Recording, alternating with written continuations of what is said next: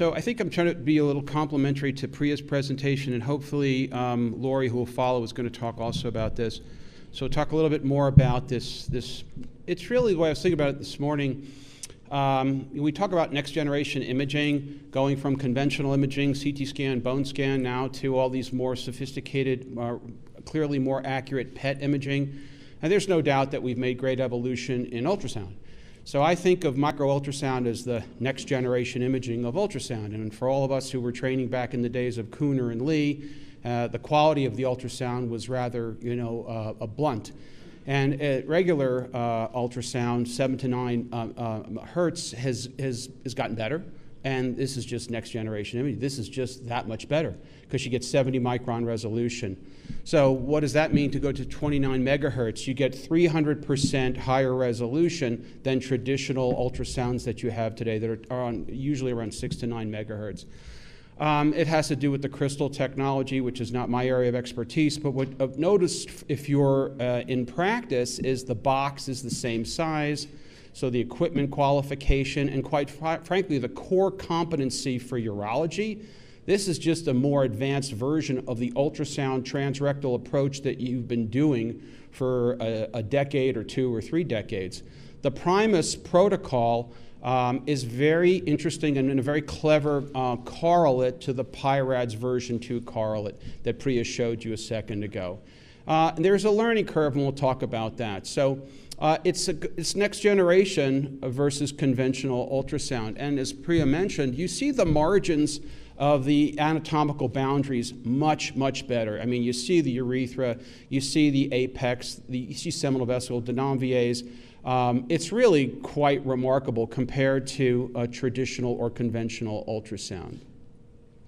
So you can argue that you see the margins, and here you see the peripheral zone, the ejaculatory ducts, and this is a typical image. You don't have the green highlighting. That's here for demonstration purposes. So margins of the zones, and that's particularly important if you're planning an interventional procedure, whether it's an extirpative prostatectomy or possibly an ablative strategy with HIFU or cryo.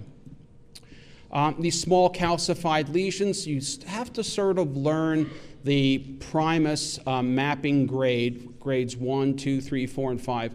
And you could pick one of these cards up and learn about this either online or at one of the booth that's here today. And sometimes these calcified areas are consistent with the pattern recognition of malignancy, and sometimes they're just concretions within the anatomy. There can be really subtle deviations in the prostate margin. Here's a nice example of a lesion that you can see pushing into the rectal wall that you would almost certainly not see with conventional ultrasound. The neurovascular bundles you can see very nicely as well if that's part of where you're going to inject potentially for a periurethral block or where you're going to be doing your biopsy, especially if you're doing a transperineal guided biopsy. I showed you yesterday in one of my presentations about transperineal versus transrectal ultrasound, and really nice work at Perineologics with Matt Alloway. But now ExactView has a clip-in adapter to their probe, which will allow for transperineal approaches as well. And what's really kind of neat is you just see these vividly, and you can record these and see if you're going back and doing repeat biopsies in the future, and you keep it in your cassette library where you did your biopsies previously. Here's an example. Here's case 1. This is a Primus 5, sort of similar to what you'd suspect in a PIRADS 5. This is the patient's information, and here's very subtly where you might direct your needle biopsy. Here's another case example of a hypoechoic lesion with some irregular shadowing. I think what's really interesting, and not the topic for today, but this pattern recognition and the whole notion of artificial intelligence and thinking of a way to how to take this pattern recognition in conjunction with a fusing MRI, which I think is really the ultimate future for this. And there is a software package that is being developed where you'll be able to get just a basic MRI. It doesn't have to be multi-parametric, just a simple MRI from a cognitive standpoint, which I think makes the most sense from a cost standpoint, and merging that into your software with micro-ultrasound. And here's another case example. It's kind of subtle, but not really when you start to look at it. So regarding the cases and how long it takes you, what's nice about the way they've rolled this out is they'll send somebody into your clinic to help work with you, like almost all device companies do for a few cases. But most of the training you can do online with these modules, these web-based modules, and there's a regular follow-up on it. There was a study that was done, and there was a conclusion it takes about 15 cases. You know, that's always variable. You know, we used to hear robotic prostatectomy, it took you about 20 cases, and then some studies have said it's really more like 200 cases. I think in this there's probably some variation as well. It could take some of you in the room maybe 10 cases, and it might take some of you 20 cases, but it's clearly not that difficult to learn how to interpret the different patterns. Here's another case to look at, and you see what they call this classic sort of starry night a la Van Gogh, but this smudgy and hypoepicoic area, which is sort of classic for a malignant lesion.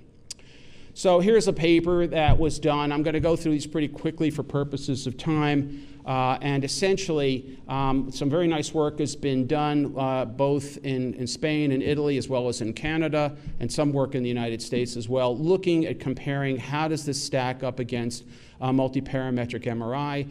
This particular paper won a best of session at AUA 2019, and demonstrating that micro-ultrasound was more sensitive in picking up significant cancers in a meta-analysis of 280 patients. And you see that one of the sites that was used in that was Cleveland Clinic. Here's some other examples of work that was done, and this paper was presented additionally at ESUI, again showing where it's stacking up with traditional Gleason scoring and the negative predictive value. And as what Dan Lin said the other day, when it comes to markers, whether it's imaging or whether it's urine or serum based, the king is negative predictive value.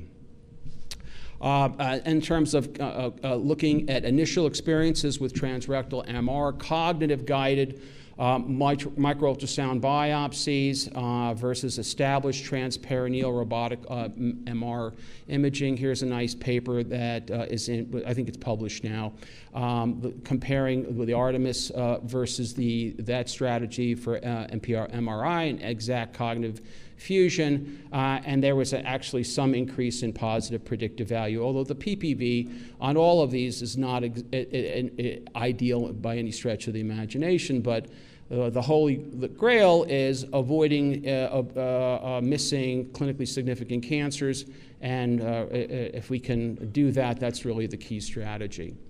There have really been, overall, we need more comparative studies.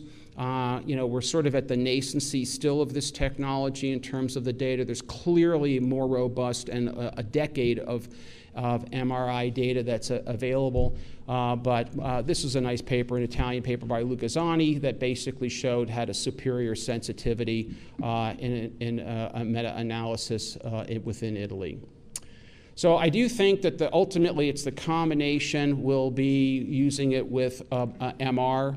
I think cognitive will probably clearly be the most cost-effective way to do it, the most practical way to do it throughout the community. Clearly not in sophisticated, more advanced centers, whether it's community or academic, but for the large population for adoption, I think this is where it's going.